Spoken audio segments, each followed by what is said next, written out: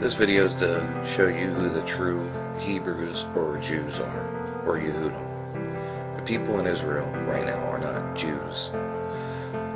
They're Khazars. Your true Druze, or your true Yehudim, are the so-called black person, or African American, as you like to call them sometimes. They're not African at all. They're the true Jews. They're the true Hebrews that were brought over here on ships, which the scriptures mention. The true nationality of the so-called black people is Israelite, or Hebrew Israelites.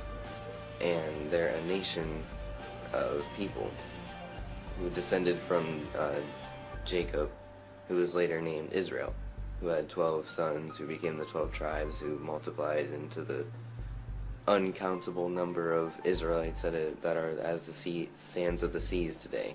Can't count them, there's so many. Yes, they are Hebrew Israelites. And that's not a religion, that's not a cult, it's strictly a nationality bloodline of people. And it's that simple. They're a bloodline, and you cannot convert into being an Israelite. You can't, change to be an Israelite. You are what your father was, what your forefathers are. Whitewashing is in everything. The media, the education, history is whitewashed and biased. Education is whitewashed and biased. The true Jews, according to the Bible, you can check it in the Bible, you can read Job 30:30 and some other places. They have never been white. They have been people of color. And they have not stopped in Ethiopia. They were in Ethiopia, Sudan, and they have settled in West Africa. From West Africa, they have been taken as slaves to America. Brothers and sisters, blacks of America, it's you. You are the true Hebrews. You are the true Hebrews from the Bible. America gonna do everything, gonna invest as much money as it has, gonna fight as much wars as they can, gonna invite as much weapons as they can just to hide this away from you. Gonna take Israel, gonna bring white people here and to tell you these are the Jews, gonna kill you, gonna kill Arabs, gonna mistreat white people like this guy just to tell you this lie that you are nobody and we are the Jews with all the history and so on. It has been deleted, your history. You don't know who you are. Don't forget about it. This is why America has been taking your history away, never to find out that it's all about you. I'm telling you this, please. I don't ask you to come to Israel and to start a revolution. I'm just asking you to start thinking this way, to believe me a little bit, because I'm living in Israel and I'm part of this injustice. I really believe that people like me and you, we can bring the justice back. No matter what you're presented with, you still want to dispute this and maintain your superior, pompous, arrogant attitudes. And it makes me sick. I come across these so-called biblically based websites, and listed for the 12 tribes of Israel are all European countries.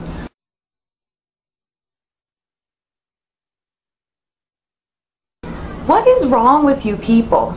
You should be ashamed of yourselves. After everything these people have been through at the hand of the white man, slaughtered, ran off their land, sold into bondage, had their heritage stolen from them, would it kill you? Would it kill you to acknowledge the fact that these could be God's chosen elect? Well, evidently so. And unfortunately, in the words of King Solomon, there's nothing new under the sun. I want to make sure and reiterate this, that I'm not a racist person. Nor am I a person that hates certain individuals. I love all of humanity. I want to see all of humanity making a new kingdom. But nevertheless, there is true Hebrews. There is a true people of the Most High that is scattered throughout the nations of the earth this day. It is not whom that many people believe they are, such as the so-called Jews in the nation-state of Israel that we so see before us right now. I would interject that the true biblical Hebrews are the so-called African American people that are scattered abroad throughout the world. Oh, and you can do your due diligence and research these things out to see if they be so. If after you do this research, which I don't expect you to take anything that I'm telling you, You know, look it up for yourself, do the research. That's what I did. Anytime I was shown a scripture, shown something in a book, I'd look it up myself and do the same thing. And if at the end of that you still can't see it, then I really don't know what else to say. But I want the Black Hebrew Israelites, I'm trying to help to get them woke up and to see the rich heritage that they really have. The Hebrews, the Israelites, are people of color. Alright? Now, this teaching offends Khazars. This teaching offends Europeans in general. But it's timely. And I repeat this over and over and over again, but it's timely, and it needs to be discussed, and it needs to be talked about. Alright? The Egyptians who are living in Egypt now are not who was living there back when the Bible was being compiled. Okay? Those people have been pushed into the Sudan. Okay? You're going to pick up on this real fast. Okay? Acts 13:1. Listen to what Simeon was called in Acts 13:1. Okay? Acts 13:1. Now there were in the church that was at Antioch certain prophets and teachers, as Barnabas and Simeon, that was called Niger, and Lucius of Cyrene, and Manaen, which had been brought up with Herod the Tetrarch, and Saul. Simeon was called Niger, Niger.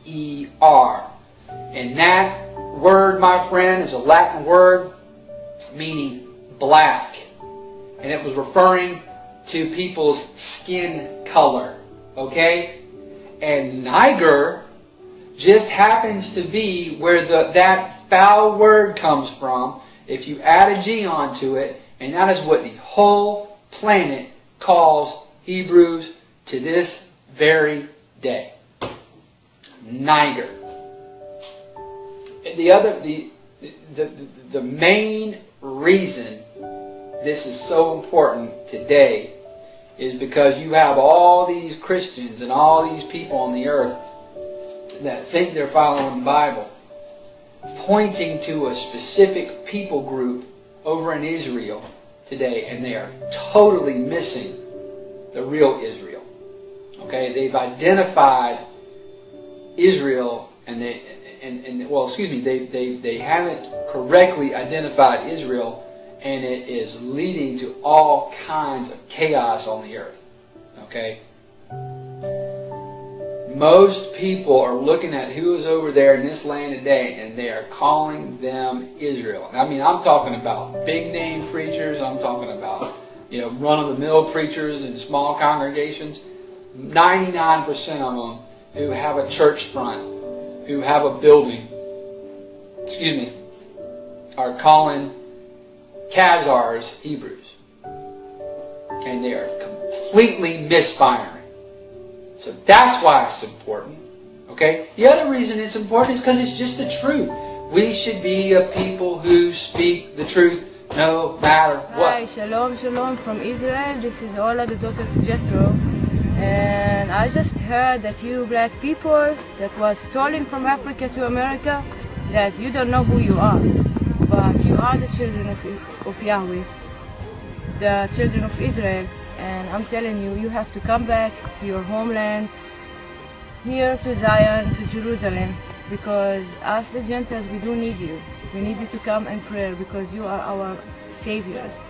You're the one that was chosen by Yahweh to live in this land, not the Jewish people, it's you.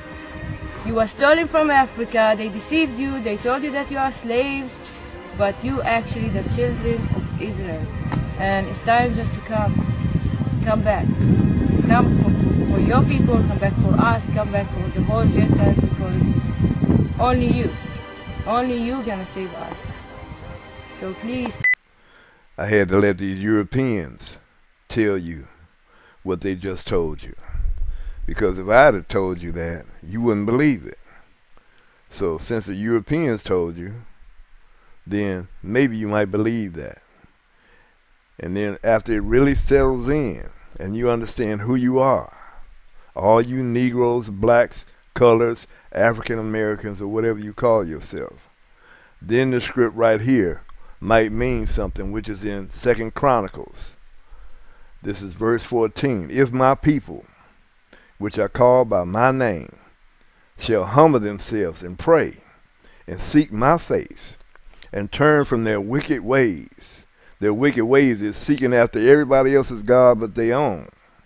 That's the wicked ways that the God of the Bible is talking about. If my people, which are called by my name, shall humble themselves and pray and seek my face and turn from their wicked ways, then will I hear from heaven and will forgive their sin and will heal their land. Right now this land is in major need of healing, and it will not be healed until Israel turn from their wicked ways and quit going after everybody else's God, like Jesus, for example. Take this for what it's worth. Peace.